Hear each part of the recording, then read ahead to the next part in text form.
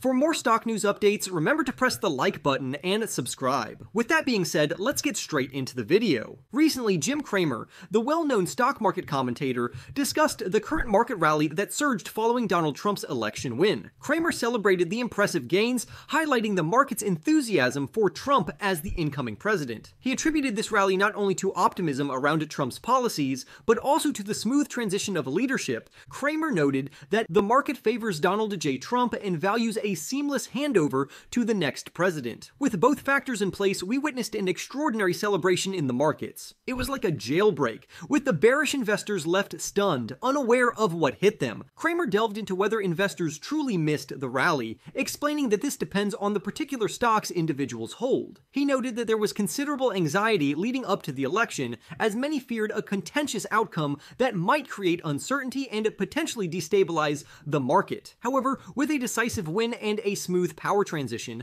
the market received a major confidence boost, which many traders see as a win in and of itself. One of Trump's primary goals, as Cramer mentioned, is to lower taxes, especially corporate taxes, which he argues could provide a strong foundation for various financial metrics to improve across the board. Specifically, Cramer expects that with the tax reductions, certain revenue figures, earnings per share, and estimates for future profits may see increases. Cramer did issue a word of caution, saying that low interest rates are essential to fully realize these gains and sustain market enthusiasm. While Cramer admitted that piling on more national debt carries risks, he summed up the current sentiment as "continue to celebrate until the consequences become apparent."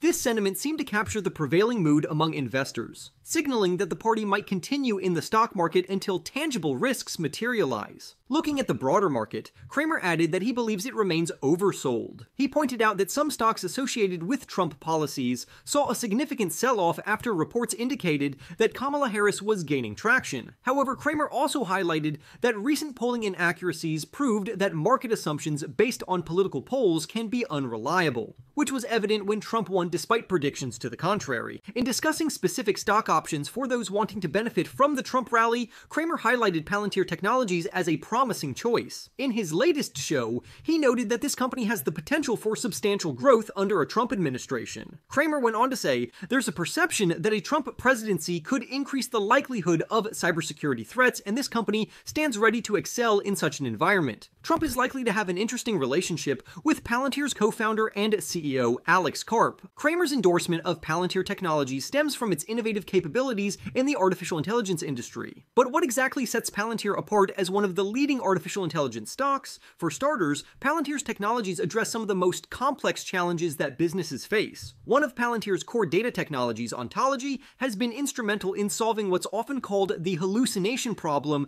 in artificial intelligence systems.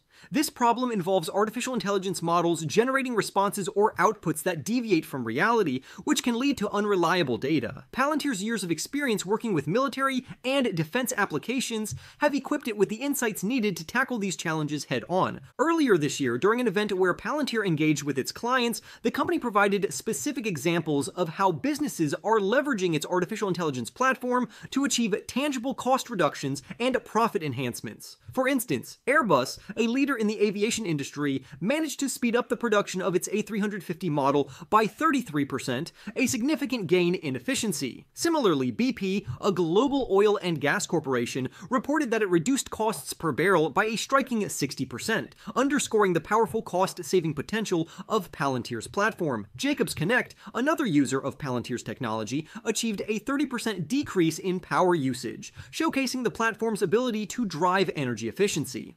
Palantir's success stories continue with Panasonic, which reported a 12% reduction in waste, further emphasizing the platform's adaptability across diverse industries. Additionally, ESI Group was able to expedite ERP harmonization by 70%, a remarkable improvement that reflects Palantir's impact on operational efficiency. Meanwhile, PG&E recorded a 65% reduction in transformer ignitions, demonstrating Palantir's capacity to enhance safety and reduce incidents. Eaton, an industrial powerhouse, reported a 25% boost in productivity, while Tyson Foods achieved $200 million in cost savings, exemplifying the platform's potential to drive financial performance. Despite Palantir's impressive track record, some investors remain concerned about the stock's valuation. For the fiscal year 2024, Palantir forecasts a revenue increase of 24% on a year-over-year basis, reaching $2,746 million.